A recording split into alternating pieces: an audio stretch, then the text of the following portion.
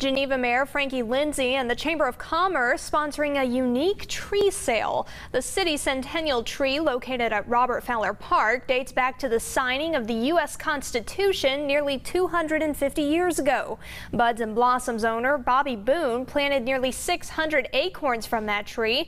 38 of them germinated, and now 2 years later, the seedlings have been sold as a fundraiser for the Chamber of Commerce. Residents say it's a way to carry on the tradition of the oak tree for generations to come.